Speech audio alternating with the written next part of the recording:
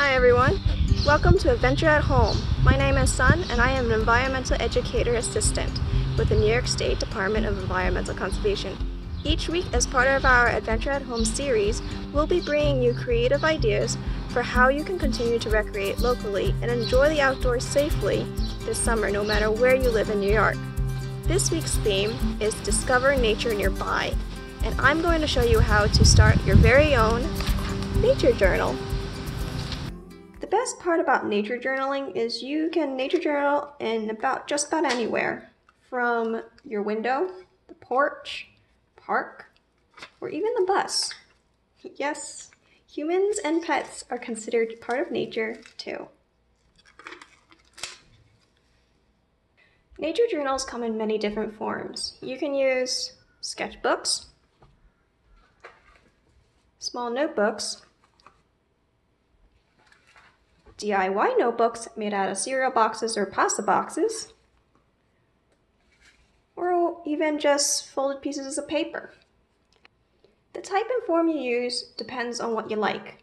For example, I tend to write and draw comfortably with them in a 6-inch space or smaller, so I prefer smaller pages. I usually carry around this with me when I'm commuting or running around errands, and I can remove the pages and refill them when I need to. But for this video, I'm going to be using this notebook. This is the one I use while I go on my walks or hikes. What I love about this notebook is it's completely upcycled. From the rubber band, which I got from my vegetables, the cover is an old cereal box, some old junk mail envelopes, scrap pieces of paper from old sketchbooks, and even brown paper bags. I also like to measure things while I'm on my walk around the neighborhood, so I included a ruler in centimeters on the spine. That way, I don't have to carry this around with me. These are some of the supplies that you can use during your nature journaling walk: pencil, markers, fine tip markers, tweezers, magnifying glass, erasers, and color pencils. Some people like to use pens, crayons, charcoal, or even watercolor. But for me, I like to keep my things simple. So I'm just going to be using my notebook and a pencil. So let's take a walk around our neighborhood and see what we can find. Grab a blank piece of paper and a pencil and draw along with me. So right now I'm just walking around my block to see if we can find a good spot to nature journal. And I think I found a good spot too. Take a look. It's like an old abandoned playground.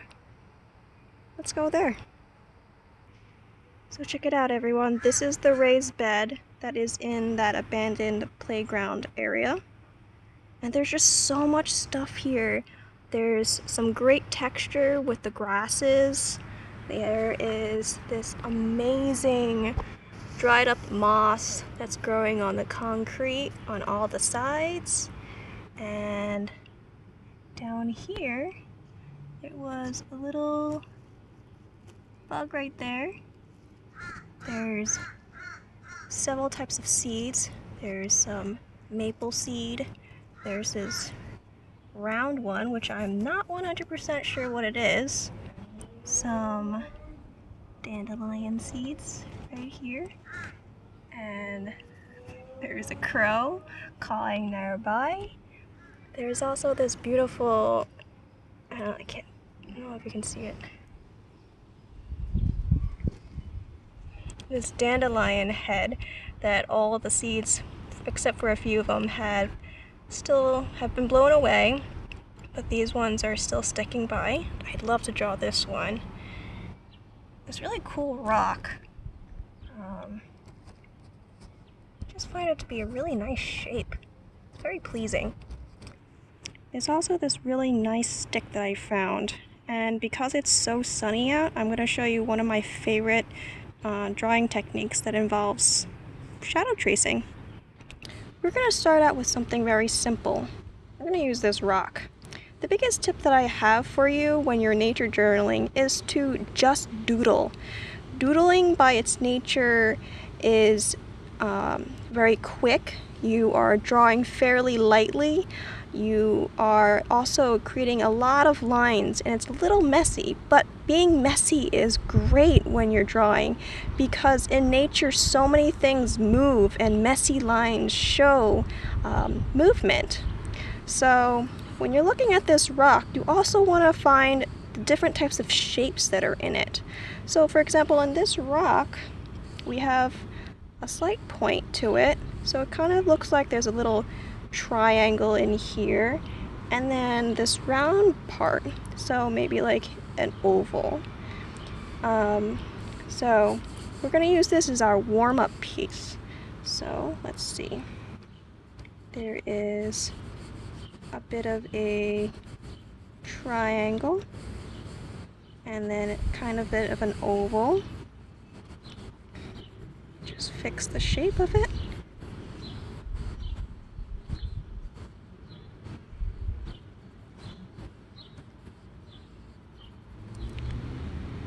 You also want to ask yourself some questions while you're doodling, such as, I notice, I wonder, it reminds me of, how many, I see, smell, hear, and feel. So for this rock, it's very smooth. So I'm going to write that down. And based on its color, maybe a light brown and gray. Light brown and gray. And again, don't worry about spelling or anything like that. Your nature journal is for you. The next thing that I see that interests me is this maple seed down here. I'll bring it up to you so you can see it. Some of you actually might call this helicopters or whirly birds. There's so many different names, but it's got a really papery thin wing, single wing, and the seed is right there. And then we have these round, I think they're types of fruit, but I kind of like the combination of these two things. So I'm going to draw this. So there's 3 fruits. They're circles. And this one has a bit of a stem. This one is missing its stem. And then with the maple seed, it has this pointed oval. It's a bit of a curve. This side is bigger. It's going to go like this. And then it has its spine, which is something like that. It's definitely darker in these areas, so I'm going to color that in.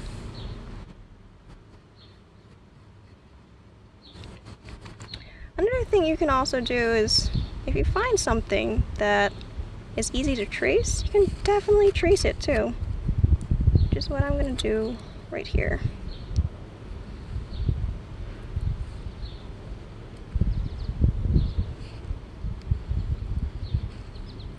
Oh, and it even has a small little hole in it. Check that out. I think I'm going to add that to my little drawing in here.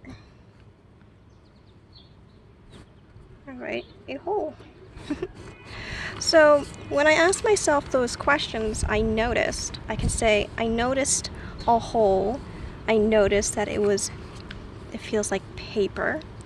I wonder what caused this hole right here. And it reminds me of, well, it reminds me of dragonfly wings. So I'm going to write that down too.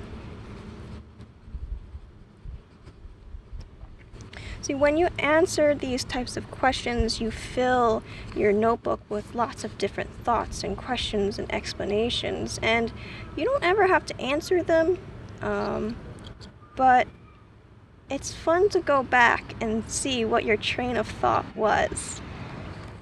So here's the stick that I had talked about before. It's very short, but I like its bumpiness and the shape. And drawing this by myself freehand, I could probably do, but there's an easier way to do it. There's also a lot of detail in here, which would probably distract me from drawing it as well as I'd like. So, what I'm going to do is I'm going to use the sun to help me. As you see here, I'm just going to place it over my paper with the sun's casting a beautiful shadow right here. And all I'm going to do is quickly sketch and trace along the shadow. And the best part of this technique is, like I said before, you end up with a pretty good and beautiful shape and silhouette without being distracted by all the little finer details that are in it, which allows you to notice different patterns that you wouldn't usually see. For example, here's the silhouette. I noticed that these buds are alternating. There's one here, one here, one here, and one here. Which I could probably notice it here, but it's not as apparent as the shadow. But now I can also look at it more closely. What do the buds look like? They're really small, they're kind of scaly in this way, and very close. I would probably say these are the buds, and they alternate. Now, why is that important? You can identify trees based on how their branches are growing out, such as if it's being alternate, like this, or if they're opposite, like that. The next thing I want to draw is going to be the dandelion.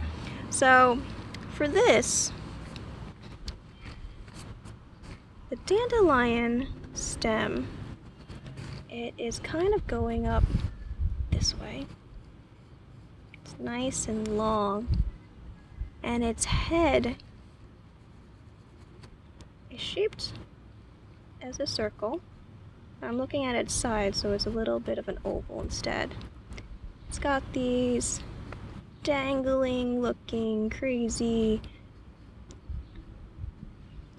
leafy bits, which are called sepals, which are kind of curly cueing. It's just sticking up. Not very graceful looking. But it's an interesting texture. And then it also has these little tiny little holes or pockets.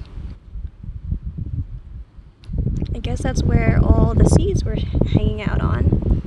We actually still have one little seed that is trying to stay on, which I'm gonna stick it right here. And then it has some dandelion fluff, which I'm gonna stick it right there. And there's another one that is hanging on over here.